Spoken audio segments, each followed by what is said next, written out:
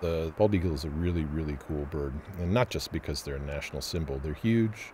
They are just impressive. I'm Kevin McGowan. I am a professional ornithologist and an all-around bird nut. This is a very neat scene in Alaska of bald eagles, adults and young, Glaucous-winged gulls, maybe a glaucous gull there too, and Northwestern crows, all of which are coming together. There are two primary reasons why birds get together in big groups in one small area. The first is that it's protection against predators or safety in numbers. It's better to be with somebody else if there's a potential predator out there. The second explanation, most common reason for getting together, is food, and that's clearly what's going on here. Here comes one of my favorite guys walking into the scene. This happens to be a Northwestern crow.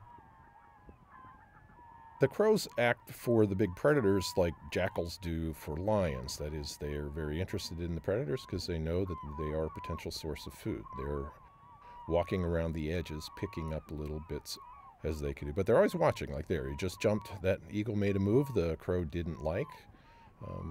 The crow's not exactly scared of the eagle, but it's like paying attention to traffic. If you don't pay attention, you can get hurt. But as long as you're paying attention, then everything's cool.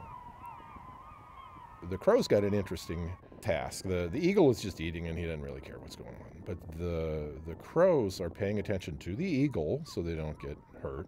They're paying attention to the food, trying to find a piece that they can actually eat. But they're also paying attention to each other.